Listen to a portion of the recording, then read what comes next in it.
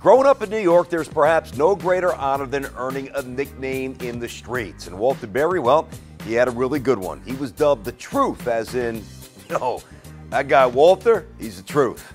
Makes sense for a 6'8" lefty power forward who can hurt you with an array of crafty low post moves or embarrass you with a killer dunk in transition. He can do it all.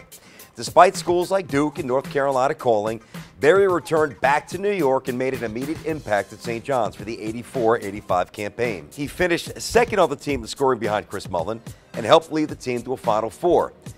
But it was the next season where the nation really learned what the truth was all about. How's 23 points and 11 rip sound? Berry led St. John's to its second Big East title. He also won 7 National Player of the Year awards, including the John R. Wooden Award. Drafted 14th overall by the Blazers in the '86 draft, Berry was traded to the Spurs after just 7 games in Portland. But after splitting year 3 with Houston and New Jersey, Berry left the NBA and he never came back.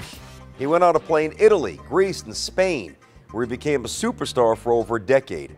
Why didn't it work out in the NBA? Well, perhaps we'll never know the truth, but one thing's for sure.